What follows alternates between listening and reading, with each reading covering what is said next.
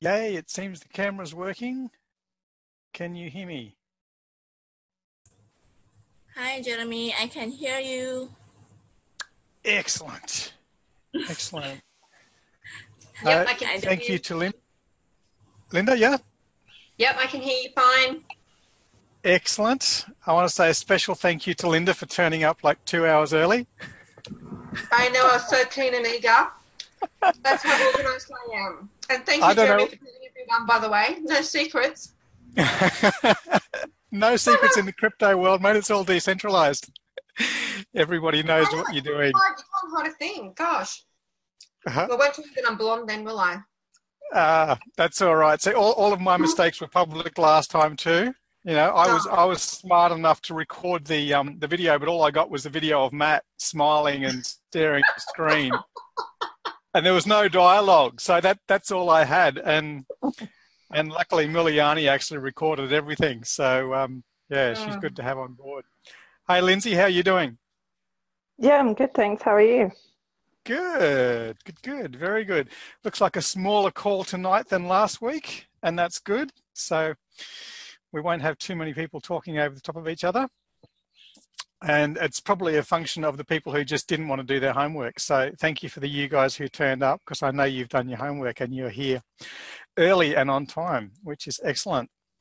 So shall we let one of the girls go first, Matt?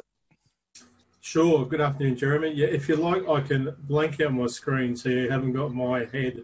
There's nothing else. No, Muliani's figured it all out now, mate. I'm good with sort of stocks and shares and things like that, but I'm not real good on technology, which is why I have someone like her. I was just trying to do the live thing. I thought if I'm talking or whatever interfacing, I can see you. It's only fair that you can see me. Very good. Now I'm going to see if I can open up the little chat box on the side too. So if you think of something while someone else is talking, you can actually type it in the chat box so you don't interrupt the flow of the conversation, and then we'll get to that when they're finished. So Linda, I think it's fair if we start with you, because you were here first, like at 3:57 this afternoon. Thank you. Did you do your homework done? Me. Yeah. Homework I didn't do because I wasn't here last week, and secondly, Okay. I obviously just joined today, but Yeah. I'm brand spanking new to all of this, so yeah, I'm like, it's all new. Okay. Don't worry. We're all beginners. You know, I mean, the crypto space, like Bitcoin's been around for, I don't know what, 6 years now. Yep. But it was very, very dark for a long time. There was only a few people who knew about it. And the rest of the coins and the rest of the investments have been around for like 18 months tops. So we're all very, very new in this space. And on last week's call, I said there is no silly questions. There's just the questions that you didn't ask, and then you get to find out. And there are a few scams operating around on Google, because this is a completely unregulated space. Like if you transferred $5 from your Commonwealth Bank to my Westpac account, but you got one digit wrong and it ended up in Matt's or Lindsay's, then you could actually go to the bank and reverse that. But in this space, you can't. You know, once the money's gone, it's gone. If you click on a link that looks like it's, you know, my Ether wallet, but they had one of the letters or numbers different, your money's gone. So it's really important to actually, you know, have a few trusted friends who you can talk to, rather than just relying on the information on the internet, because there are some scams out there that are deliberately trying to trap people. Well, I have noticed on Facebook. There's ever since I started liking pages and you know, that sort of thing, and being in groups, all these random posts keep coming up about it. And I clicked on one of them, and it took me to this link that just went on and on and on and on and on. I thought, oh my God, this has got to be leading to something. So I just, you know, clicked out of it. But, yeah, you know, it's just one of those things, isn't it? You don't know what it's really all about. So I get that it's a very dangerous space, I guess, as well. And you have to be super, super careful. And that's going to be, I guess, a few of my questions. Yeah, yeah, fair enough. Okay, so have you got any, did you watch the recording of last week's call? Yeah, I started watching it about an hour ago, and in between getting kids dinner and everything, I've been coming back in watching it. Yeah, so yeah, yeah, there was a few good, interesting things in there. But yeah, I think there's just so much to take on board. Like I've set up let me tell you what it's called, a CoinSpot account and done a small, group of about 10 coins, like mainly the top 10. And I haven't set up separate wallets, and only because I was like, oh my God, how do you do that? And then how do you do that? And then how do you do that? So it's like, it's very complicated, but I'm sure once you've been doing it for a while, you can get your head around it. Yeah. I mean, it is new. I've got a friend of mine living here in Brisbane, and he actually grew up as a Maasai warrior. Like, he lived in a mud hut. He was out in the middle of the bush, didn't have electricity, had never seen a light switch. He knew that airplanes were about this big because they buzzed overhead like a beetle. And, after he became a man and killed a lion with his bare hands and did all the stuff that you're supposed to do, he just sort of woke up one day and went, there's got to be something more. And he just started walking. And after a few days of walking, he actually came to a real town rather than a village. And he'd never seen electricity. He'd never seen a wallet or money or anything like this. And he made friends with a few people, and they decided to bring him out to Australia because there's not very many Maasai people around. So they decided to bring him out as a bit of a curiosity, and he ended up learning English and getting on the speaking circuit and things like that. But you forget that you've grown up with this stuff. Like my kids are all over the internet. My son's setting up mining rigs for Bitcoin and things like that, because he was born after we had the internet at home. So he's always had it. But for me, learning the internet back in the early days of the 90s, was just like, oh my God, how do I know when I'm online, and how do I know when I'm offline, and what's that funny noise, and what's a virus, and that sort of stuff. So let's stick with it. There's a bit of basic training on the Cryllionaire website. So I've updated that since last week when the call was on. And there's a lot more stuff on there. There's a few videos of mine. There's one of my books, one of Jamie's books, a couple of Jamie's videos. And I've also been putting on a whole bunch of coins that I've been researching. So for the people who didn't do their homework, I had them covered as well, because I researched about 20 coins this week so I could hand them out. So when you say you picked the top 10, were they just like the ones that were available on the exchange? Basically, yeah. And I mean, look, that might be a little bit naive, but, I just wanted to have a go and put myself in there. And, I did put a lot of money in each of them just to see what happened. That, just before Christmas, I became very aware of it and, basically Bitcoin, and thought I really want to learn more about this. There's something about it. I've got to know more. Like, it's just coming to my awareness that I've got to know more about it. Yep. Okay, so I'm just going to whack the web link in there for you so you can go and check that out. And get some basic training. So, I mean, as I say, everybody's new to this space. I've had 25 years of being involved in the stock market and the property market, and I'm using that strategy to bring into the crypto market, which doesn't always work out perfectly, but it's as close enough as anybody's worked out, because we don't have 200 years of history of cryptocurrencies. Now, we do have 200 years of stock markets and property markets, but we don't have 200 years of cryptocurrency. So I can't even look at what's happened in the past. It's just sort of looking at something else and saying, this is kind of like this, and we'll work out what it does. Later on in the call, I'm going to give you a little tool, some patented technology that I've invented to help you to actually choose the best one, because there literally are, there's over 2,000 coins at the moment. And it's very hard to pick the ones, and some people are saying almost half of them are scams as well. So how do you know which ones are which? Okay, so thank you for sharing, Lindy. Linda, and make sure you take copious notes, and we'll have this recording for you as well as the other. Even if you want to watch it twice, that's okay. You can watch it 2 or 3 times until you get the hang of it. Because I tend to talk very fast, and on the other call I was talking very fast because I was talking over 25 people. Lindsay, what have you got? What have you got to share with us?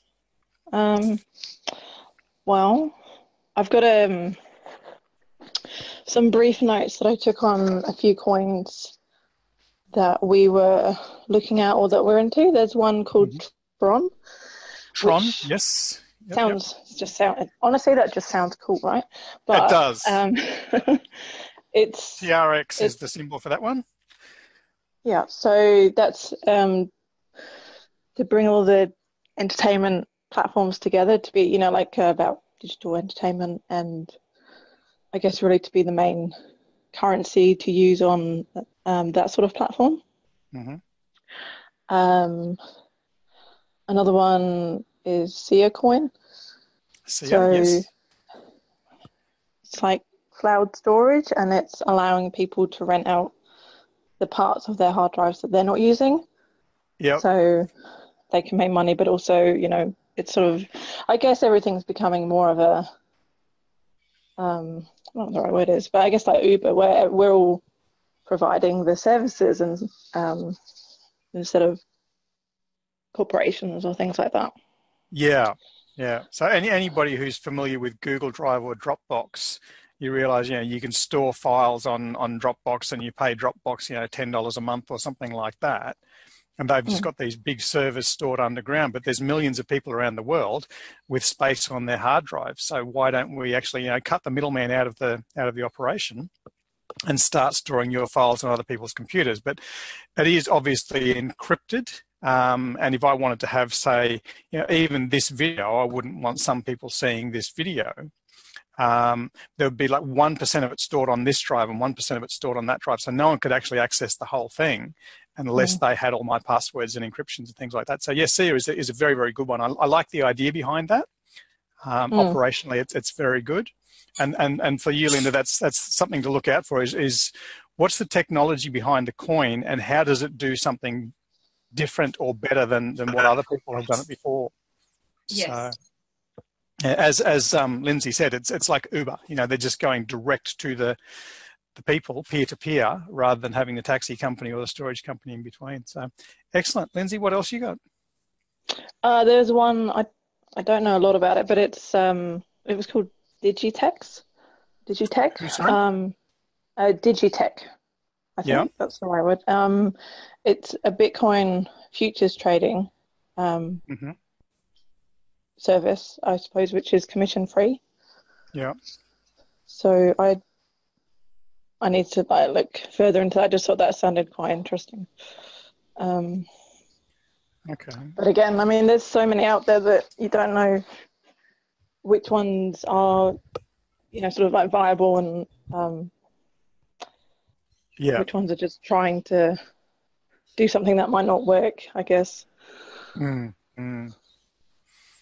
Yeah, I compare it to the .com boom and the social media boom, and you know, people remember when Google Plus tried to be a thing, and when not Facebook, who's the other one? MySpace tried to be a thing.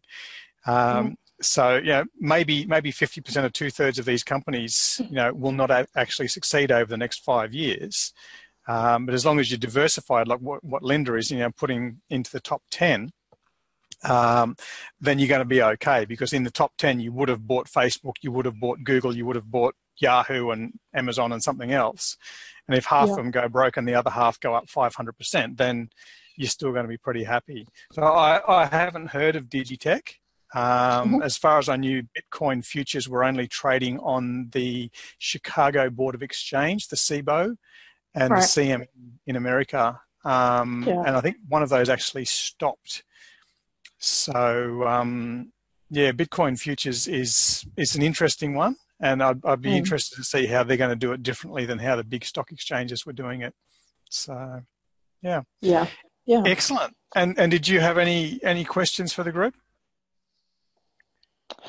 Look, I guess the main thing I was sort of getting interested in or excited about, it was the possibility to trade cryptos, because I do know a little bit about trading, and I was sort of kept out of trading because of the time the time difference between, you know, the US.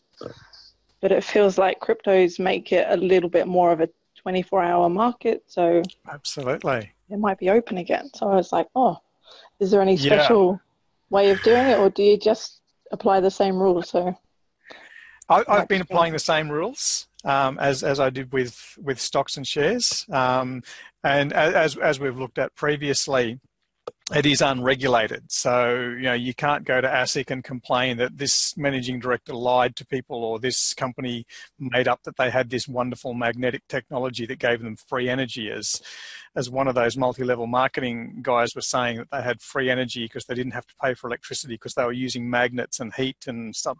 It was all bullshit. But there's no one to complain to because there's no regulator.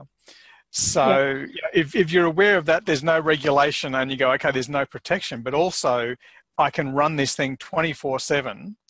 And if you get hold of a bit of information, like if you find out about SIA before all of your friends find out about SIA, then you're the one with the inside knowledge.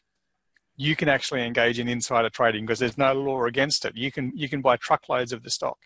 So it's fun. It's fun and exciting, and it's dangerous. It's like the wild, wild west.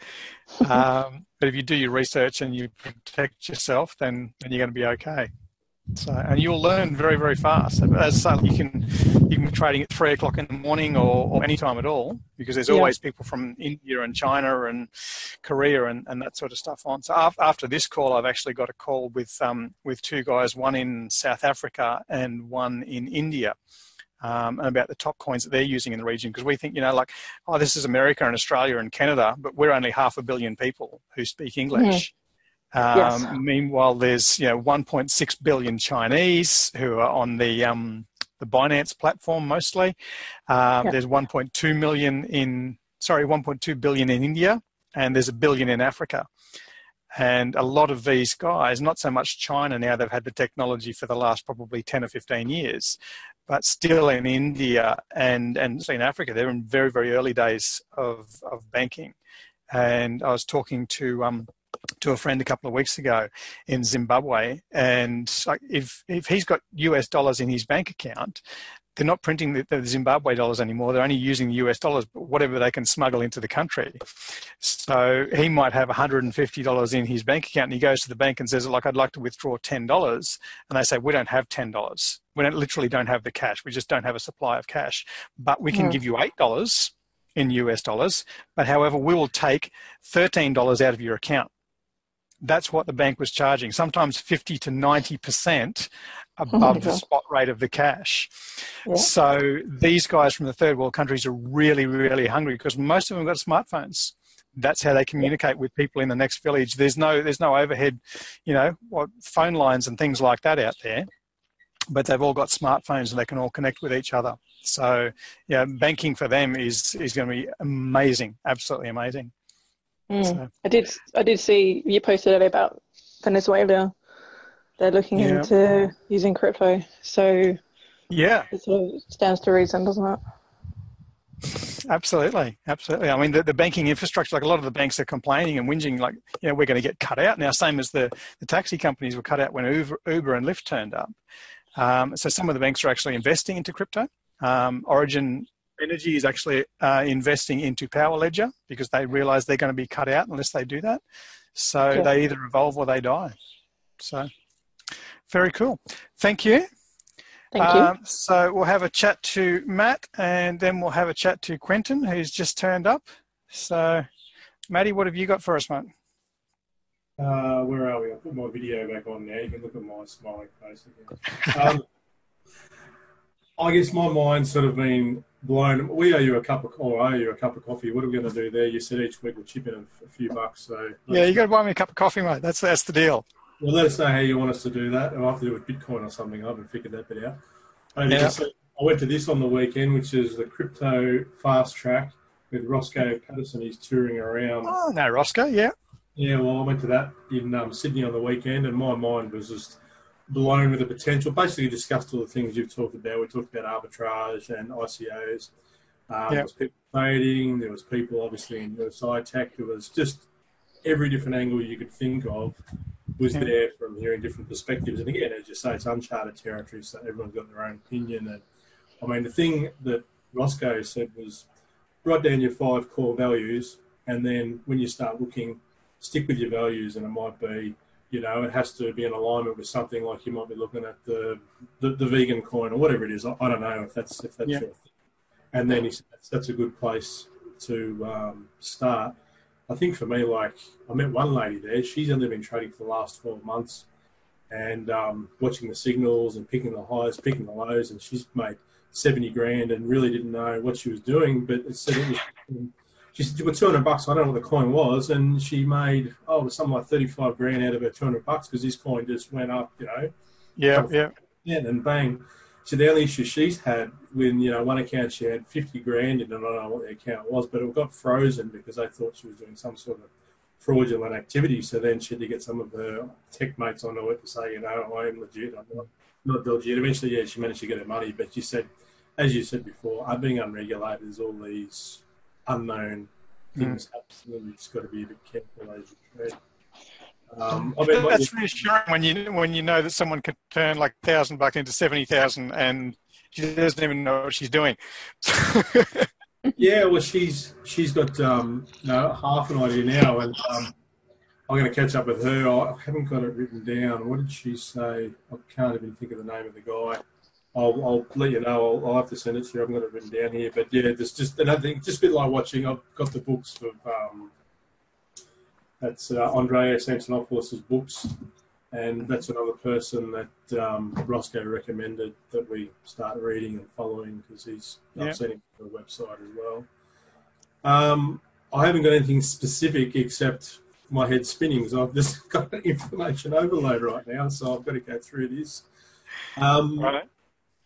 I guess the other thing that he did bring up, which I've started looking at, is when you bring up a particular coin that you might be interested in, is go into it, look at the white paper, see the activity on what's happening on the white paper. He said, if they're doing regular updates of the software, look at the dates, how much time and effort is going into the upkeep of this coin. There's not much activity. Chances are it's not doing that great. And same thing looking at the graph, and you can see, well, it might have gone down, but it is going up. Or if it's just flat lining and it's slowly going down, well, they might not be putting technology into keeping that coin updated, so to speak. So that's it. I've been just going on now, looking at the white papers and having a read. And you see even look at the people in the development and who they are, and just have a read of their profiles, and it may just give you a sense on where it's at, even if you don't know who they are or where they're from. So just his perspective on that. So. Yeah, you can also check them out on LinkedIn. A lot of the time they're connected in with their LinkedIn or their Facebook profiles, and you can actually suss them out and make sure they are real people. Because it's pretty easy to make a free website and just have pictures of, Google images of a good-looking CEO and a good-looking secretary and that sort of stuff, and it could be a total scam. So if you look for them on Facebook or LinkedIn and find out, yes, they are really an actual person, what their background is, what their friends do, and things like that. Because we're all new in this space, but they might have come from finance, they might have come from banking, they might have come from technology. One guy I saw today was a biomedical engineer. I don't even know what that is, but it sounds pretty amazing. Suss these people out and find out, are they going to be the good people who are going to be basically looking after your money? Yeah, absolutely. So I mean, I've probably just looked at this week myself. I looked at a half a dozen, and you've mentioned IOTA. I had a look at that. Verge, Power Ledger was another one. Enigma. I mean, Litecoin is already out there. It's probably more well known. It's the few that I've been looking at, but again, I'm still in the research and learning stage. Yeah. I was looking at Litecoin today actually, and it's down. Oh, we've got some echo there. Litecoin's down about 50% from where it was a couple of weeks ago. But if you look at where it was 12 months ago, it's actually gone up by over 10,000%. Yeah. So might represent a little buy-in opportunity when it's dropped back down by 40, 50%. So, but again, making sure the fundamentals are right. So yeah, absolutely, and that's exactly what they were saying at this presentation. Is that if you were doing the market and looking at the signals and you'll see them dropping off, and you go, okay, it's turning to shit. But you look back 12 months ago. And even when they were showing the trading of, look at the 24-hour window and look at the 4-hour window, even that 4-hour window, you might see it go up and then 4 hours later it drops off because it's so volatile. But it doesn't mean that it's crashing. It's just the volatility of the market. So Yeah. There's some people who might have got in yesterday. You know, it's maybe happening while we're sleeping, as Linda was saying. It's open 24/7. Yeah. There might have been some people who got in, and then 3 hours later, it's gone up by 200, 300%. So they just pull their money out and they sell, and then it goes back down again. And then the next country wakes up and they start pumping it. So yeah, it's a bit of a fun game at the moment. It is very volatile. But you can make a lot of money out of the volatility as well, so you can buy back in. This particular lady, the one that I mentioned before, that's what she's doing. She's just watching it, and she'll see it spike, and then she's selling or whatever she's doing, how she's managed it. And it's just, I don't know, she's watching it all day. I think she's got particular times in the day when she concentrates on it. But again, she's only playing with $100, $200, and it just has this massive couple 1,000% rise, and she's banging. So it's interesting. Yeah, and that's one of the good things about this is you can jump in with $100 where you couldn't do that with the stock market. That's right. You had to have at least a $500 parcel. Drop in $100, and if you lose it, you just go, oh well, damn. But if it goes up 10,000%, then it's kind of reasonable. So, Thank you, Marty. Or check the Cryllionaire website as well. Under the resources, you'll find about 20 different coins that I've done a bit of research on. I haven't bought all of them because I've only got so much cash, and you haven't bought me a coffee yet. So I've bought into maybe 80% of the ones that I've researched and put on the website there. So have a look at those, and of course do your own research. And I'll give you the tools in about 5 minutes to better enable you to do that. Again, you got to promise to buy me a coffee and promise not to tell Roscoe, because I've worked on this. This is my little creation. Oh, I don't know Roscoe. We aren't in connection with each other, so I won't be telling anything. Roscoe looks like the big picture with him is he's offering a program where you can pay $3,000 and do his extended week program where you spend time with him and his team, and that was the ultimate behind his promotion. Yeah, I think I've got to do one of those, mate. I can't be handing out my time for $5 cups of coffee. I've got to do the $3,000 workshop. So anybody who wants to enroll in that, just put your name in the box. Absolutely. Why not? I mean, it's your time. You know that you're selling. So. Yeah. So Quentin, you weren't on the call last week. Did you manage to get to watch a copy of the video? Yes. Can you hear me? Yep. Yep. I watched it. You've done some homework. You've got some questions. What do you got to share with us? I think I put it in the email asking you whether you think it's better to do it under a business or a personal name. That's a good question. And I can see Lindsay is asking also about minimising tax as well. The interesting thing is a lot of these exchanges and a lot of the wallets, they're asking for individual ID for verification. So you basically download a little app to your phone, and then you take a photo of your passport or you take a photo of your driver's license, so they verify you as an individual. It's only later on when you can actually start saying that you're a company. And that brings up some really interesting stuff. I had a chat with a friend of mine this week as well about the different protocols and different codes and things like that, because we started off by saying that Bitcoin was anonymous, but it's actually not anonymous. You do have like a little account number. And, Quentin, if you sent me $5 to pay for a coffee or to whatever, then I've got your account number. And I can search the internet, I can search through the blockchain for your account number. I can't steal your money, and I can't see how much money that you've got, but I can see where you've sent money to other people. So it'll just say to me, Quentin sent $5 to me. That account number also sent $20 to this person and $10 to that person, $1,000 to that person. I don't see who the other people are. So for all I know, you're buying food and electricity. But there are some people, and Matt was talking about this before, is there's some people who are the scammers, and they'll have a picture of them in front of a Ferrari in a beautiful building, and they'll say, look, I'm a multi-billionaire and I'm going to show you how to trade crypto. But if you send them some money, then you've got their account number. You can see they're only spending $400 a week. Yeah. So they're actually full of shit. Yeah. So with Bitcoin not being totally anonymous, there's just billions of bits of information running around. we were talking before about having your account frozen. Matt was saying that lady had her account frozen temporarily. So if you're under suspicion, then it's not the regulators. There's no police, there's no tax office, there's no ASIC or someone who'll come down on you.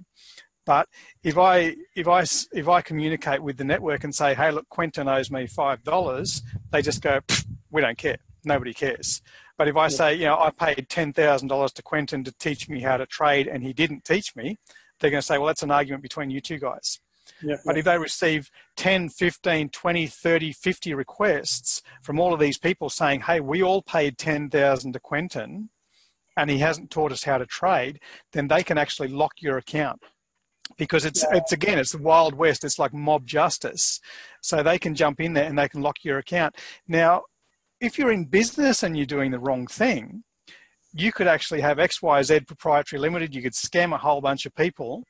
And then when they come after you for the money, you just bankrupt that company, close it down, and then you start up ABC Proprietary Limited and move to a new town. And that was okay because the individual person wouldn't go to jail. It's just the company that actually gets shut down and gets into trouble, and you just bankrupt the company and start again. But because all of these wallets are connected to your passport, your driver's license, it's you as an individual that will get punished. And this is why Bitcoin's actually better than the banking system, because with the GFC, all these CEOs who are doing the wrong thing didn't go to prison and they kept their money, most of them. Whereas in this system, someone could actually freeze your personal account. You might have $12 million in Bitcoin that you've scammed all these people out, but your account's frozen and you can't spend it. Yeah. And as the next few years progress and we see the US dollar and the Aussie dollar being used less and less and less, and cryptocurrencies being used more, you'll be just won't be able to walk into a shop and buy a coffee. You won't be able to pay your rent. You won't be able to do these things because your account is locked up. Yeah. So it was more that over the years I've been a very successful internet marketer. So I'm actually using the profits out of my internet marketing to invest in the crypto coins. I was more interested from everybody's point of view, and obviously that has GST included with it. So when I take money out, it goes into my business account and it's counted as income. So that's fine, yes. But I'm doing everything right. It's just how different people do it. So it was, what do you think about that side of things? Should I cancel it and do it as an individual, or? Depends on how much money you're going to make. I've helped a few business owners to set up some tax-exempt business structures. These are exempt from income tax, exempt from GST, and exempt from capital gains tax. No. Now, it's perfectly legitimate, perfectly legal. There's millions of people around the world who have these types of organisations. These are the ones who just literally don't pay tax or pay very low rates of tax, like 2% to 5%. And it's usually the billionaires who have actually got that. But normal people can actually emulate these structures that the millionaires and the billionaires use to minimize their tax way down to 2% or 5%. Yeah. So you can have that, and that's basically, it's like repatriating money. Like you send some money out to the internet world, or you send some money over to America to invest in something. And realistically, the Australian government doesn't know about that. Yeah. Until you bring the money back into the country and it lands into an Australian bank account with an Australian tax file number, then they can actually see into that. They've got jurisdiction into that. However, if you have a tax-exempt organisation, you can have your accounts in Australia, like, you know, Commonwealth accounts and ANZ accounts and whatever, but they don't have a tax file number on them. So the tax office can't actually see money going in and out of there. And it's up to you to self-report or to not report, to pay tax or not to pay tax, as you see fit. Yeah, well, I was reporting it too because I'm selling a lot of my accounts online. I've added Bitcoin and some other coins for people to buy products. So obviously that's also coming into the business. That's why I kept it under the business name. Yeah. If you're selling products and you're taking payment in Bitcoin or Ethereum, then the ATO and ASIC and the bank doesn't actually know about that. And you can accumulate massive amounts of Ethereum. And then you can actually get like a FuseX card or one of these other cards, a Bankera card, and you can actually use that like it's just a Visa card. You can just go on a holiday and you can be spending your crypto, not actually spending your money out of your bank account. So again, it's completely off the books. It's completely not known about. And, you know, it's just between you and God. So in the olden days, you know, before 1913, when there was no income tax, if you accumulated a massive amount of money like the Rockefellers and the Rothschilds and you wanted to build a school or contribute to the hospital or build some roads, you could do that. It was up to you. Yeah, yeah. And there's a lot of people who are actually doing that in the crypto space. And the people that I'm talking to who are making more and more money than they ever dreamed possible from traditional investments are suddenly becoming very, very generous. Yeah, and they're talking to me about that because I've been supporting education in Africa and Indonesia for the last 8 or 10 years through a couple of organisations, and saying, look, what can I do? How can I help the orangutans and the panda bears? So it's really good to see people becoming more generous when they're freed from paying compulsory tax or when they're suddenly making a lot more money than what they used to. So it's a good thing. Yeah, well, we're doing the same through Thailand. I'm trying to get them to set up an account so we can just send them Bitcoin instead of doing it through the banks, which charge 20 or 30 bucks every time we do it. Yeah, absolutely. Absolutely. I did the same thing at Christmas time. So, and Muliani in Bali, I've paid her Christmas bonus in Bitcoin because it was much cheaper for me. I think it cost about 16 cents to transfer it through Bitcoin, and it cost $25 to send it through traditional methods, particularly going into Bali. So I'm using that OMG in Thailand. Yeah. Because I think that's a Thailand-based coin. Mm-hmm. It's OMISE or something, but it comes up as OMG on my phone. Yeah, I think it was just before you came on. I was talking about the dominant coins in India and Africa as well. So and looking at what's in China, because they're basically 3/4 of the world population between just those 3 continents. And don't ignore them because these guys are very much early adopters. Even when I was in Africa, almost 10 years ago, there was no currency. There wasn't enough paper money, and the paper money they did have was worthless. People would actually swap phone credit. So I have like $5 phone credit. You've got $2 worth of phone credit. I would text you $3 worth of phone credit from my smartphone to yours. And if you did really, really need cash, you could go into a shop and you could actually text $5 to the shopkeeper and he would give you $5 out of the till. So they didn't even need ATMs. They found a solution. If there's no banks open, if there's no ATMs, if there's no money, they found a solution to their problem. And this is the amazing things that are happening. So, Lindsay, does that answer enough of your questions about tax, or do we need to go back and look at the tax seminar again? No, that answers it. I think if you want more information, it's more about, that's a whole different call then, isn't it? Because there's quite a lot to go into. But I think we've touched briefly on that before when we've spoken at different times. So it's probably the same thing that you've spoken to me about. It's just setting that up, and then would you just thinking, like, you're saying everything like with the wallets is set up in your name. So is it just then somehow then you would put that into, say, Australian dollars and put it in your bank account that doesn't have a tax fund number? So I've set up my CoinSpot and Coinbase and CoinJar and whatever all the other things are. And it just takes my driver's license and my passport. It doesn't ask me for a home address. It doesn't ask me for a tax file number. It's outside of the jurisdiction of the tax office. Yep. So whatever millions I accumulate out there, the tax office doesn't know about. And if I spend them on one of the FuseX cards or one of the little Visa Link cards or Bankera cards, then again, the tax office doesn't know about it. I probably wouldn't raise the alarm bells by suddenly buying a Ferrari and parking it in your front yard because someone's going to say, where did that come from? Are you selling drugs on the weekends or something like that? Yes.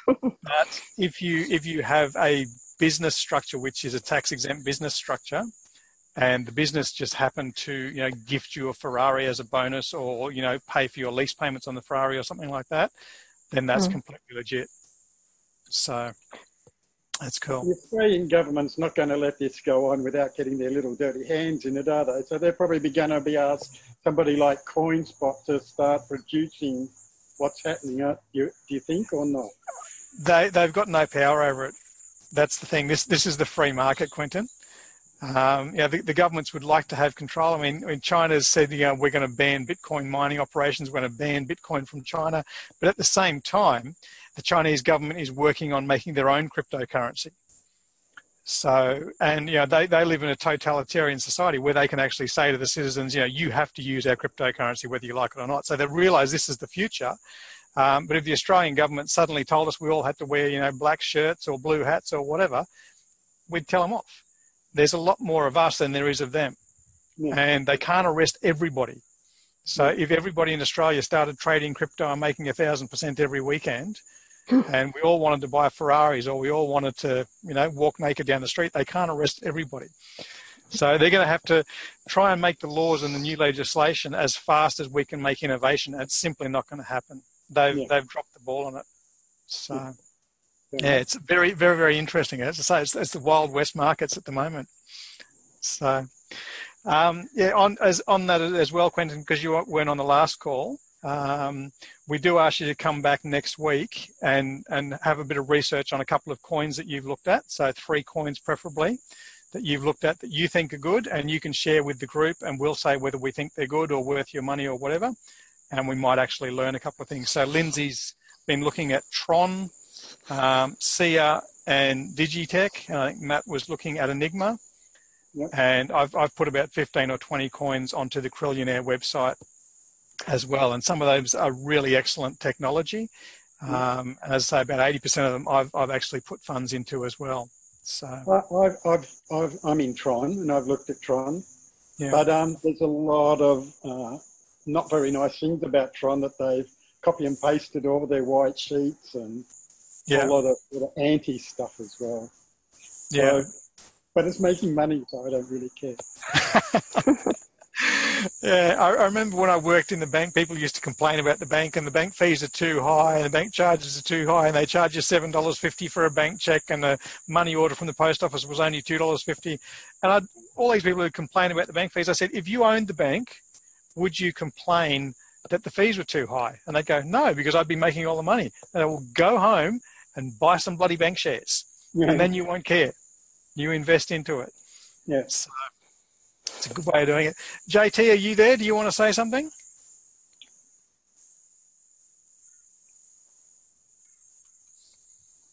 I thought I saw you come in the room. Are you there, JT? Nope. Okay. If you are, you've got nothing to say.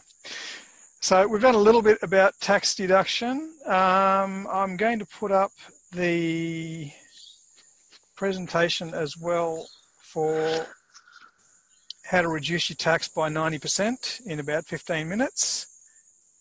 For those people who want to watch that, it's just a very quick video. It'll give you a lot more information in very rapid fire and what you can do about that. So what else did we promise today? We're going to talk about who wants to invest in crypto in their superannuation fund. Is anybody interested in that? Yes. Yes? One person? Yes, I'd be interested to know more. Jeremy? Okay. Okay. Thank you. Yeah. We don't have to talk about it if you don't want to. But that was one that I was actually curious about because I've got a lot of my old superannuation from when I was working in the bank and when I worked at McDonald's and waited tables back in the day that's just been sitting there because obviously as a business owner, thanks Matt, I'm just laughing at Matt's comment. As a business owner, it's up to you whether you pay your super or whether you put your money into stock shares or property or something like that. But as an employer, you must get paid super. Those people with a lot of super just sitting around, and if it's in a managed fund or a managed portfolio mutual fund, you're probably making 5% or 8% a year. So number one, you're going to have to get a self-managed super fund rather than the off-the-shelf super fund that you've got at work. That's going to cost you maybe $3,000 to $4,000 to set up from the accountant. Okay, you may be able to find a cheaper option, maybe $1,000 or $2,000 to set up a self-managed super fund, and it's still going to cost you $3,000 a year to have someone administer it. So it's just one of those fees that are carved in stone because that's just the way it is. So whether you've got $100,000 in there or $100 million, it's going to cost you a minimum of $3,000 a year to get someone to administer it. So on the Cryllionaire website, where I've listed the exchanges, like there's Bittrex and BT Finance, BTC Markets, and these other ones. Binance is the biggest one in the world at the moment. There's actually one there, and I've forgotten their name temporarily. Someone will tell me if you're looking on the Cryllionaire under the resources, where you can actually buy cryptocurrency inside of your superannuation fund. So the link is there. You can jump onto that one. But obviously, first you'll need to have a self-managed super fund, because you can't just ring the fund manager and say, I'd like to buy crypto instead of buying government bonds. So, okay, Muliani has put in the coffee link there for anybody who'd like to buy me a coffee via PayPal or Bitcoin. We already talked a little bit about the ERC721, which is the protocol code where they can actually freeze your account. So Ethereum has all this wonderful, wonderful back-end technology. Obviously, there's the Ethereum coin, but the Ethereum network is the amazing technology behind it. It's like the new internet. And you can jump onto the Ethereum platform. You can create your own coin. And as I say, you can lodge a complaint and say, you know, Quentin's run away with my Ferrari, or, you know, $10 million or whatever. And if there's a significant amount of people who are saying this person's done that, then they can actually use the code inherent in the Ethereum network to actually freeze that person out. So I compare it to the olden days. You know, if you were in the village and the blacksmith was you know, ripping off people and charging them for swords and only giving them rubber ducks, then, you know, if 20 other people, if there's just one argument, you go outside and have a fight. But if there's 20 people accusing the one person, they usually threw them outside of the town and said, okay, you can't deal with us anymore. And that person has to go and live by themselves and try and survive as best as they can. Once you get excluded from the crypto community, then you face becoming a pariah, basically. You just be an outcast, like a leper. Because it doesn't matter how much money you've got, you can't be part of the system. You can't actually spend it. Unlike, again, like the banking system, you know, we've got people like Donald Trump who have been bankrupt 4 times. They just close down the company, they come back and start again. So he can still run around inside of this system and still live a very good lifestyle, even though he owes people hundreds of millions of dollars, because he's protected by the corporations, he's protected by the banking system. But this is the Wild West, and we do mob justice. So, Lindsay has a question. How long would you recommend buy and hold? Who would like to field that question?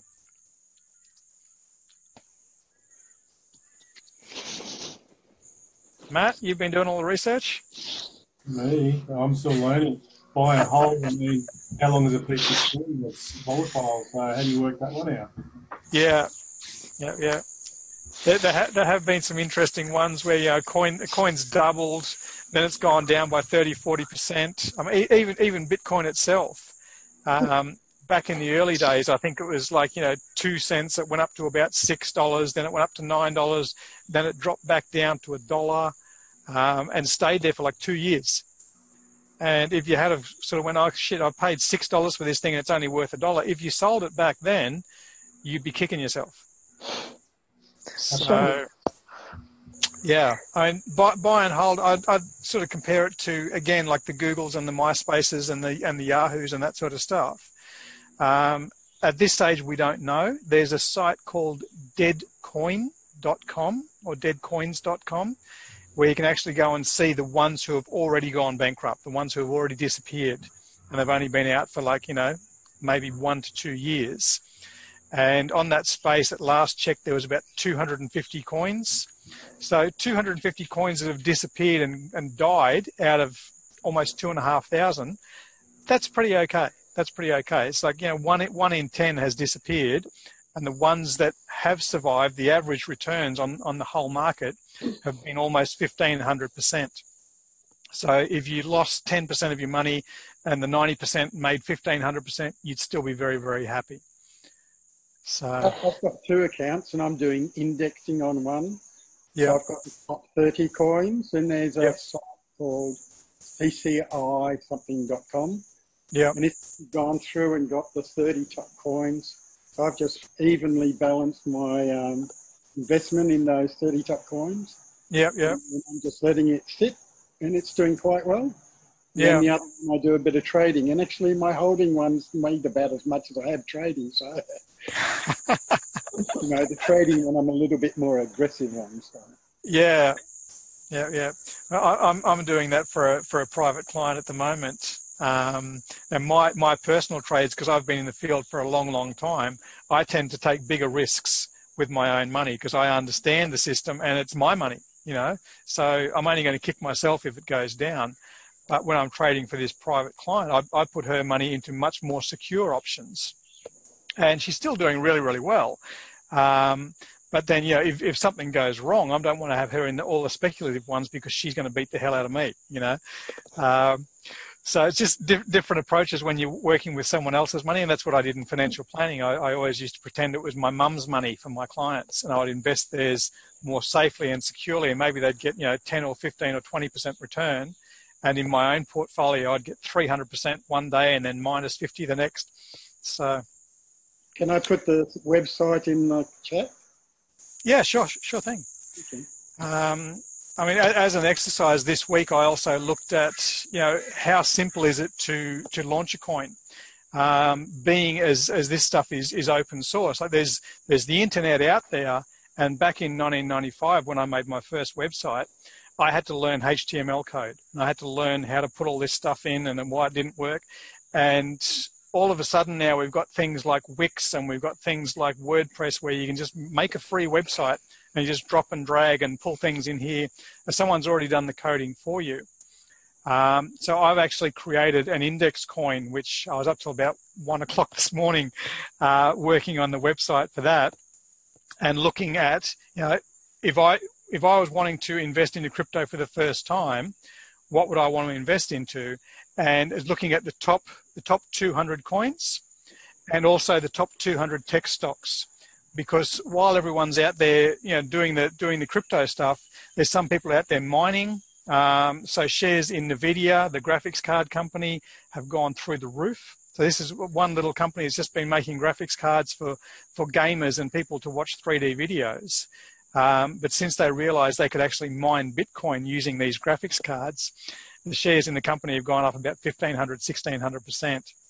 And there's other companies out there who are not actually making coin, but they're making the things that the coin runs on. So the technology, the artificial intelligence platforms and things like that. So these are some of the things that I'm looking at.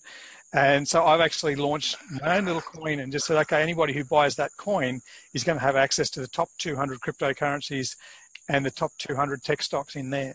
So it's just like a pooled fund, like your superannuation fund, buying stocks and shares, and a lot less volatility than you know, buying 1 or 2 coins in the market.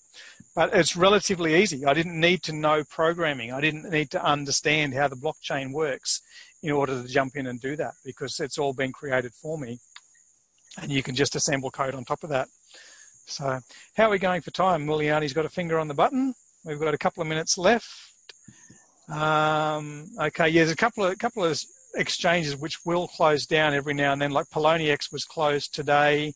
That's one of the biggest ones. Binance was closed a couple of days ago.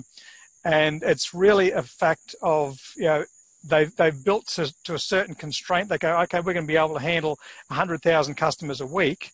Then all you guys are out there talking to your friends on Facebook about how much money you're making out of crypto. And then all of a sudden they get 450,000 people trying to enroll on a website that can only process 100,000 a week. So they just have to shut it down, otherwise it'll blow up their hardware. And there's some that say, oh, look, we have to close down for 2 hours, then we'll be open for an hour, then we'll close down for 2 days, then we'll open for a couple of hours. So it's a good idea to have a couple of different exchanges that you're operating on.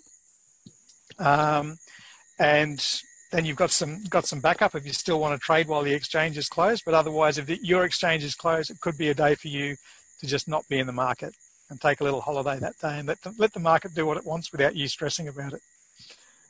So, very good. Any other questions? Any things I forgot to cover this week? We did the tax, we did the ERC 721, we did the superannuation. We didn't go through too many coins, but I have got, as I say, I've got about 20 listed on the Cryllionaire.com website. I've got about another 30 that I've been researching in the last couple of days, and I will be having discussions with the guys from Africa and India tonight, as well as going to a crypto meeting in Brisbane later this week. Jeremy, can I just ask a quick question, please? It might seem like a bit of a crystal ball question or answer, but to be successful or to make, I guess, good money out of this, how much time a day do you need to invest in one day to do this? Like, I'm so glad you asked that question. I'm so glad you asked that question. Okay. I promised, a bad question. No, it's a fantastic question. I promised earlier that I was going to give you the patented system. And Matt, you didn't remind me about this. This is the way to choose the best cryptocurrencies. So grab your pen, write this shit down. This is fantastic. Okay? And it's patented. It's all this proprietary material that I've worked on. Well, yeah, under financial planning for many, many years, which we're now adapting to the crypto world. So, the 4-step process for choosing the best crypto, and then holding on to it or deciding whether not to hold on to it. So, we write down the acronym COIN, running down the left-hand side of your page, COIN. And the first thing we want to look at under C is who's the CEO, who's the CFO, who's the CIO, who are the people who are actually running this thing? Do they know what they're doing? Is it the guy who used to work for Twitter? Is it the guy who used to work for a bank? Or is it just some guy operating out of his garage because, you know, that's where his mum put him when he was naughty? You want to check out the C-suite, all the people who are actually in charge of this thing. Again, check them on Facebook, check them on LinkedIn, check to make sure they're actually real people and the photos line up with real people and that they are actually aligned with the project that they say they are. So you want to suss out those people, make sure they're legit for a start. Okay. Under O, we want to find out operations. What does this coin do? What's its functionality? Is it just a coin like the doggy coin, which was going to go up and down and it was just a joke, or the Jesus coin, which was just a joke and ended up raising like $180,000 in one day? What's the functionality behind this? What does it do quicker, better, faster? Is it the new Uber of the rental industry or the new Uber of the haircut industry? I don't know. You know, everybody wants to be the new Uber of something. I mean, obviously, Bitcoin was cutting the banking system out and doing transactions in seconds rather than days. So the operation functionality of it, if it doesn't bring technology that does something better, faster, or cheaper than what we had it before, then it's probably not going to last. How are we keeping up? Under I is the investors, the early stage investors. So obviously with Power Ledger, selling your electricity to the neighbours rather than selling it back to the grid, that was a great idea. Early investor into that was Richard Branson, because Richard Branson on Necker Island, he's got a lot of solar panels and all this sort of stuff. So he's all over the green energy. The second investor into that was Origin Energy, because they realised they were going to get cut out of the party.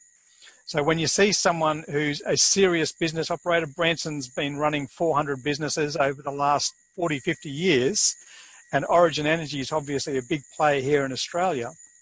And you see people like that piling into an investment, then you know it's actually going to be going well. But if it's just your brother-in-law's told you about a winery and he knows a bloke who drinks a lot of wine, then that might not be a good investment for you. So we've got C, we've got O, we've got I. N is for network. Now you want to check out with these projects their social network, their social footprint. Are they on Twitter? Are they on Facebook? Are they on LinkedIn? Are they on Telegram? Are they on Slack? Are they on YouTube? Who's talking about this one? Because obviously you want to find out, there's a lot of people talking about it because that's what causes the price to go up when everybody's buying in. You can have the greatest technology in the world, but if nobody knows about it, then the price is not going to go up and you're not going to sell any product. Also, you want to find out very early on when there's going to be a problem with that. And if you're on their Twitter feed and all of their customers are complaining to them and saying that the network doesn't actually work, then you're going to know that you may want to actually jump out of that one. So that's the proprietary system, which I have a simple 4-step process, easy to remember, COIN, C-O-I-N, CEOs, operational functionality, early investors, and their network. So you apply that process when you're looking at the coins, it'll be very easy for you to sort through all the crap ones and start to spend more time with the good ones. So in answer to the question, how much time should you spend a day on it? It should take you maybe 5 or 10 minutes to sift out a lot of the rubbish. And then if you want to, you might spend 20 minutes, you might spend an hour looking at one particular coin. And that's okay, because if that one particular coin is going to make you 1,000% or 2,000% or 10,000%, then it's well worth your time invested. Cool. So I'm glad for that question. Thank you. I got to fit that in. We start on time. We finish on time. We have a great time. Did we achieve all our goals, everybody? Yes, thank you. Fantastic. All right. Shoot me an email. Have a check out of the website, and I will chat to you again next week. Awesome. Thanks for your time, Jeremy. Thank you. Thanks. Bye. Lindsay, for the mining, we'll chat about that. Send me an email. Okay. Okay. Cheers. Good night. Sure. Bye. Bye, everyone.